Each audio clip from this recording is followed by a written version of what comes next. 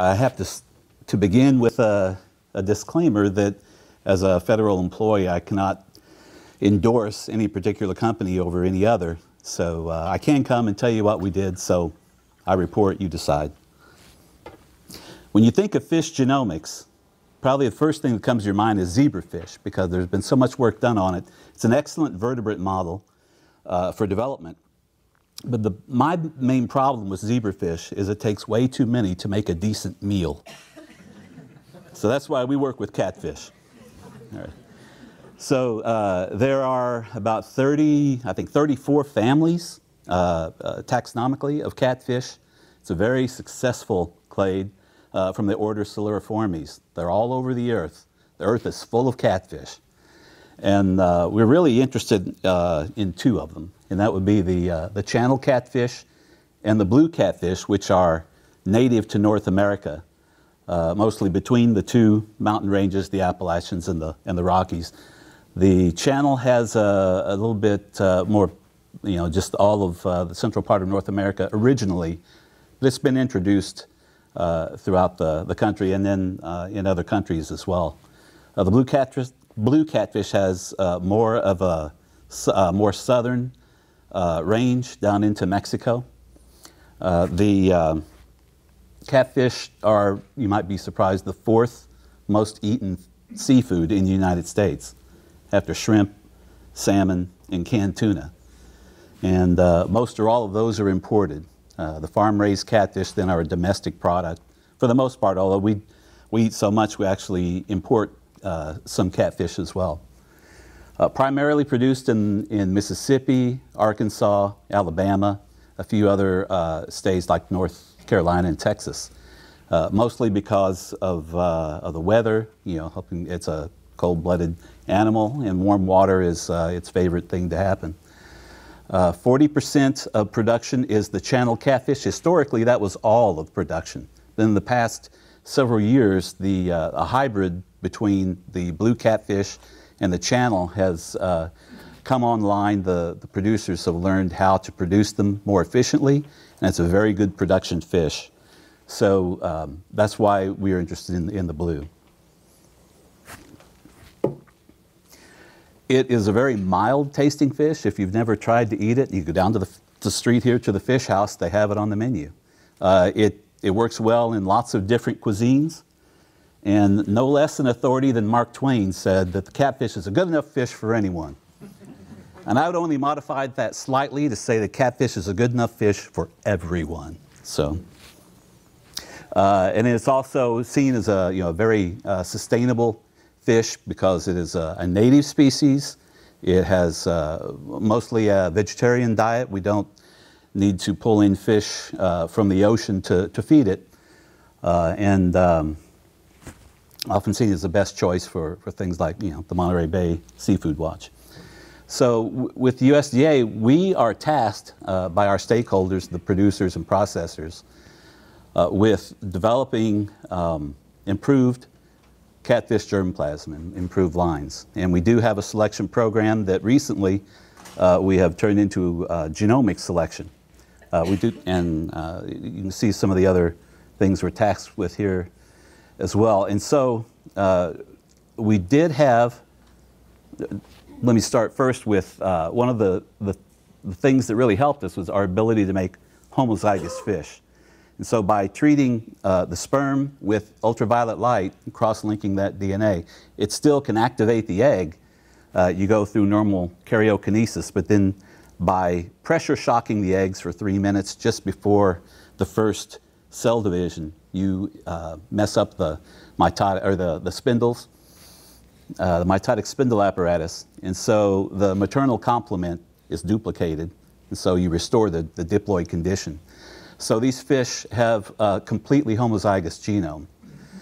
Now that is a very low efficiency process. You put thousands of eggs through the pressure shock and you get a few that survive, but they're very precious. So the channel catfish genome that we produced using short read technology was produced from a fish that we named Coco.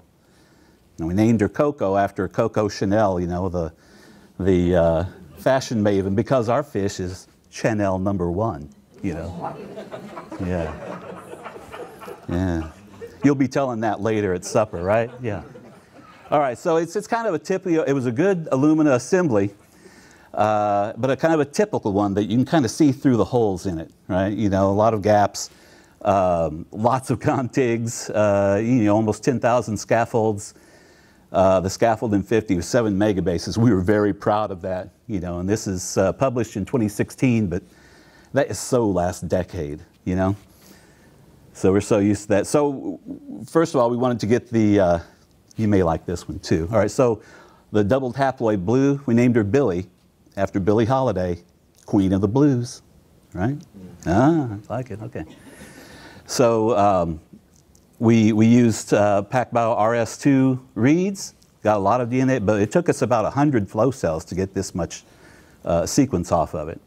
But it did produce a pretty, you know, a much better assembly than the short read one, and that's not news. So we had a pretty good, you know, the contigs were almost as big as the scaffolds in the other. All right, but as my colleague who, we worked together on this, John Liu at Auburn, who's now at Syracuse University, as he's quoted, you should always sequence your genome in the future, right? Because the technology just continues to develop. So we thought we would redo COCO. We had some DNA left, and that was with the sequel. And you can see that 8 flow cells on the sequel gave us more DNA, longer DNA, a better assembly. We liked using Canoe. Sergey is here. He will tell you it's the best one. So, yeah, we've had very good, good assemblies using Canoe. Yeah. So the next step then was to put those together. Now the previous Illumina assembly, we were able to assemble into chromosome length scaffolds by comparing that to a genetic linkage map that we had from, with a lot of SNP loci. And so we were able to get those onto chromosomes. This time we had the opportunity to get the Sapphire instrument. And so it only took just a few microliters. Fish have nucleated red blood cells, and it doesn't take much to, you know, to embed in the agarose plugs. And you see COCO DNA, I had put, embedded that in agarose plugs, I think in 2006 or 2007, because we thought, well, maybe we may make a back library from COCO. All right, never used it, just left it in the fridge. So moral of the story is don't throw anything away, ever. So we used, actually the very first BioNano run, as it was being set up, was using the blue catfish DNA. That was just the installment, and worked really well. You know, we got lots of DNA, and you know, looks like it's supposed to look with good labeling. So you can see the number of molecules. It was kind of stunning. You know, it's rare that you get an instrument installed and it works. Wow, you know, the very first thing that you do on it. Sometimes it takes a few times to get your technology running. Blue ran very well. Channel not as much, but that's okay. They were 11 years old, you know, and still I think it worked pretty well. So good enough that if we could use a 200 KB minimum, we still end up with, you know, 95% of the reads of the molecules. So that worked out pretty well. You can see, you know, pretty long average. And so then we used the BioNano software then to produce a de novo assembly of the maps themselves. And, you know, at first you think, what went, you know, this can't be right, that it's only 75 maps, you know. Are you kidding me? And it wasn't kidding me, you know. So that was really encouraging to see. And I think, you know, our map length was pretty similar between the two. I think the species maybe diverged from a common ancestor about 7 million years ago. The sequences are about 5% difference between the channel and the blue. So that's not too odd to think that you know, the genomes are pretty similar. Plus they make the viable hybrid. All right, so here's, you know, kind of the standard. You can see this coverage was was pretty good. This is one of the longer contigs in the blue catfish. It is 40 megabases, and that's, you know, that's about as long as we can get for a chromosome arm. We don't get these really huge long chromosomes, but that's fine with me, you know, because we cover them pretty well. If we zoom in a little bit, you know, you can see there's pretty good labeling. I don't know if the labeling is going to show up as well as you could see it there, but that's why you should always sit in the front row, because you can see that really well. Okay, and then we utilize the PAG bioassembly along with the maps there to produce a scaffold, the hybrid scaffold. And you can see on the top that the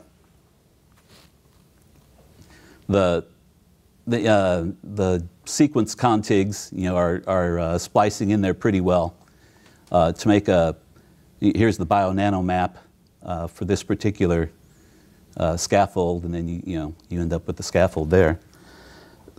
So that worked out you know, pretty nicely. Here's another that's, you know, in the 30 megabase range, and then we have some that don't go quite as long, about 16. So, you know, at that point I thought, well, you know, I wonder why, but it'll be obvious later. All right, so you can see that just the scaffolding process in the blue catfish, you know, reduced the number of scaffolds quite a bit. Just the sequence assembly was able to bring a few of these bio-nano maps together.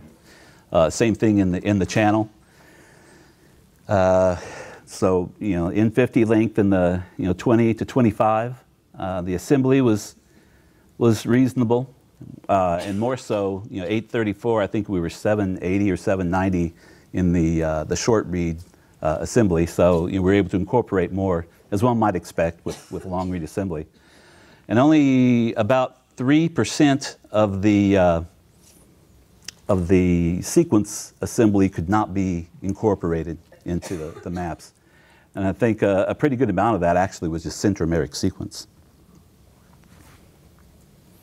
So here is an example of what Victor alluded to, where when you look at the overlap, one of the nice things, and I'll zoom in on this, one of the nice things about the software is that you can actually see, okay, it's got an overlap. You can estimate that, you know, that's maybe a KB or two of an overlap. You know, is it real? And so what I did, not knowing any better and not being more skilled bioinformatically, was just to bring the hybrid scaffold out and look for this signal of 13 ends, which is what the software uses to designate an overlap.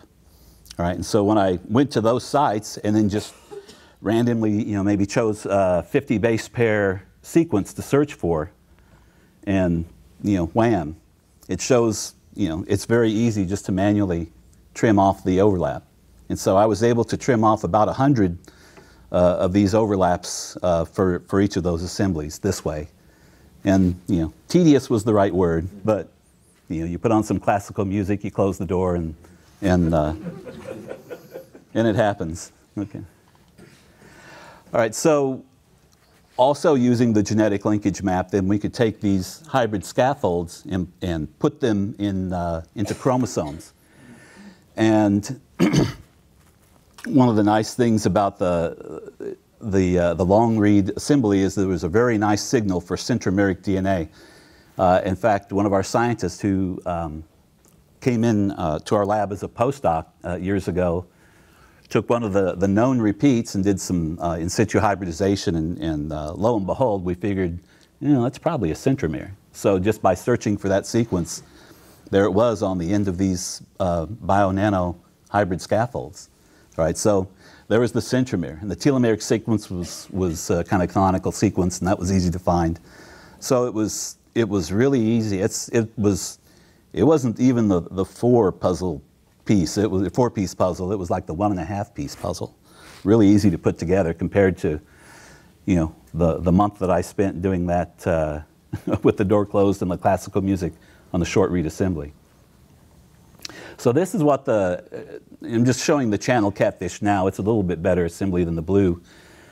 Still doing some work to close gaps. So you can see in red the telomeres, in blue the centromeres. I grew up in a cytogenetics lab. My major professor would croak if he saw how messy this is, and it's not the typical ideogram. But we're just trying to stay within the same parameters as the original assembly that's in NCBI. And at this point, I don't think it really matters for our purposes. All right, so we were able to find centromeres for almost all of them. There are a few, like chromosome 17, where we didn't have a centromeric signal. It ended at some larger repetitive sequence. And I think one of these smaller unmapped contigs is probably at the telomere, just on the other side. So it's probably more like a telocentric chromosome. But I couldn't get the other side of the centromere mapped based on our genetic linkage map. There weren't any markers that matched. All right. Now this gives you a sense of how many scaffolds it took to produce each chromosome. So you can see chromosome 1 was done with 2 scaffolds. All right. This is, the short arm was 1 scaffold, hybrid scaffold. This is a second one. I think our chromosome number 4 here, there's 1, 2, 3, 4, 5. It went together with 5 bionano scaffolds. So, that's cooking. That's not bad at all. So we're pretty happy with that. And now maybe looking to see if we can close in some of the gaps. Some will be harder to do than others. But this is just to give you a direct comparison between the, so for example, chromosome 1 in the first COCO assembly that was Illumina-based had 13 scaffolds, 1,115 gaps within and between scaffolds. And you can see we were able to put those together based on the genetic map. Now compare that with the PAC bio / optical map assembly, and you see we have 2 scaffolds and 2 gaps up here in the short arm, and that's it. This is all solid all the way down. And they're not all like that. Of course, I'm not going to show you the worst one, but yeah, but that's pretty good. And those gaps, like 8.5 kb and 42 kb, so that's going to take a little more effort to try to breach that. But functionally, that's not so bad. And if you compare them on a dot plot, you can see here on the y-axis is the Illumina chromosome 1, x-axis the catfish chromosome 1, and they go together pretty well. And in fact, if we zoom up this little area here, it's kind of interesting. You can see Illumina scaffolds that were misoriented during that because our genetic map just didn't have the resolution to orient at that level. We got them kind of close. So, that's the advantage here of this assembly. Now here's just a comparison of the blue catfish chromosome 1 with the channel chromosome 1. And you can see they're nicely collinear. We have some weird things like right here, that's kind of interesting. I'm looking forward to going there. It's not the centromere. So, it'll be fun to look in and do some comparative analysis. So in conclusion, maybe don't wait for the future for your assembly. It's probably going to be, now's the time. So, long read sequencing, optical map. We didn't use Hi-C because we had the genetic map to put them onto chromosomes. So you can see we made some pretty dramatic improvements in contiguity.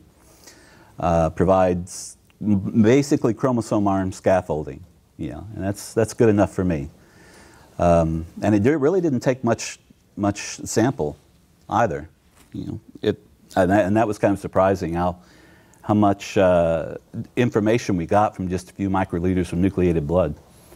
Another thing I like about the optical maps is you have, I think, a good estimate of your gap lengths because of the labeling through the gap and the estimation of the length. So when you look at that You know, I think it's just a tighter amount of information that you can get from the BioNano data.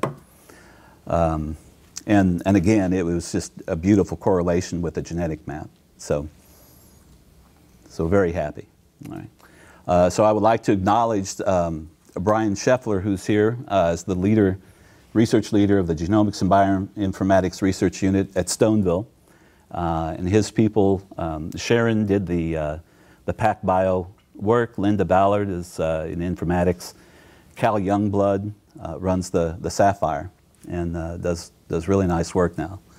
I'd also like to thank Stefan and Yun Yun for their support and their help kind of get us running and understanding what we're looking at. So with that, thank you for your attention, and go out and eat some catfish sometime.